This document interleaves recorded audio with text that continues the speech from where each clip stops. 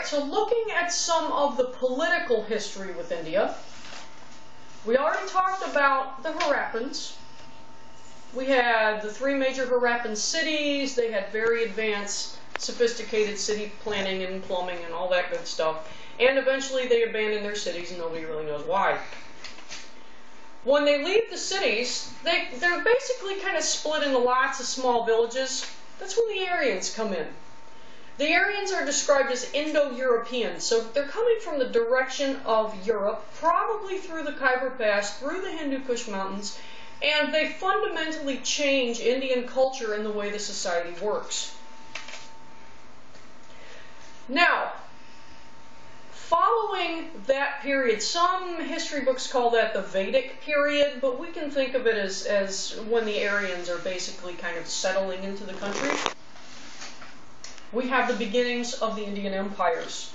Chandragupta Maurya is the founder of the Mauryan Empire, which is considered by many historians to be the greatest empire in Indian history.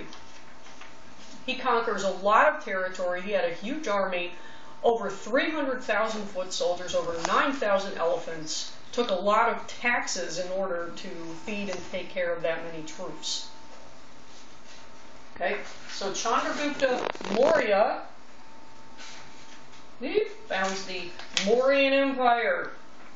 Okay, Mauryan Empire. A lot of these names are going to be very similar.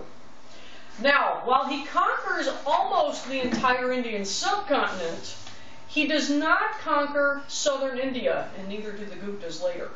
The Tamil people are the ones in southern India, and they are socially very different from everybody else in the Indian subcontinent because the Tamil people have a matriarchy, which means that the women are basically dominant in the society. It's the mother figure who is head of the family, for example.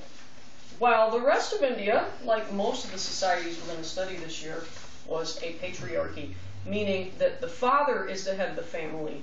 It's the eldest men who basically run everything. Alright, now Chandragupta Maurya had an advisor named Kautilya who basically helped him be as ruthless as possible.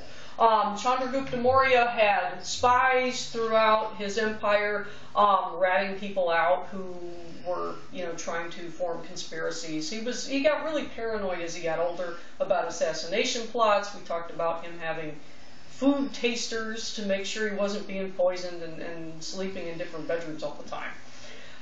His son took over after he abdicated the throne.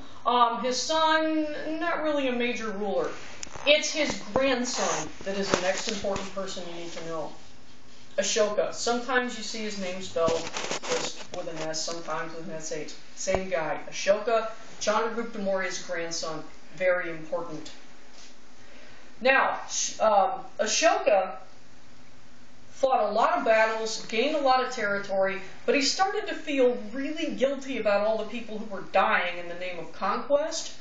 And after a lot of soul searching, he converts to Buddhism and he decides that he's going to change the way he's running the entire empire. He does a lot of things that are very different from what his grandfather did. He adopts the motto, peace to all beings. He puts rock pillars, sometimes these are called the rock edicts. An edict is a government pronouncement or order. But these rock pillar edicts are put all over the kingdom, and they have Buddhist scriptures and scenes from Buddha's life, trying to remind people about how Ashoka wanted them to live and how they should treat each other. He was not by any means trying to make everybody convert to Buddhism, because he was a proponent of religious toleration or religious tolerance, where you let people believe what they want. Hinduism and Buddhism do have an awful lot in common because they do come from that same shared history. Okay? But Ashoka did a lot of things to show that he took his subjects into consideration. We talked about the system of roads that he had built. Every 9 miles there were wells dug with rest houses for people as they're traveling to make their lives easier. Something else that was done during Ashoka's reign was stupas were built in different places along the roads, different parts of the empire. A stupa is a mounded earth structure over the top of a Buddhist relic. And again, this is just another way to show respect for the religion.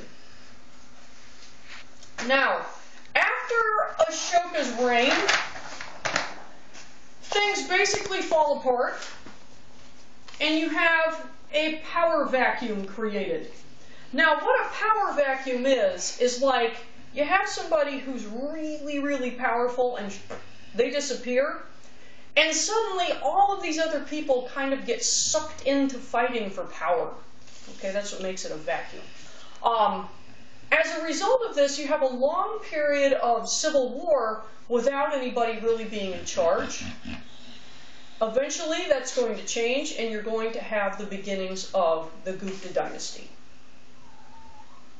I think that's good. This has been a Sleepy Bulldog production.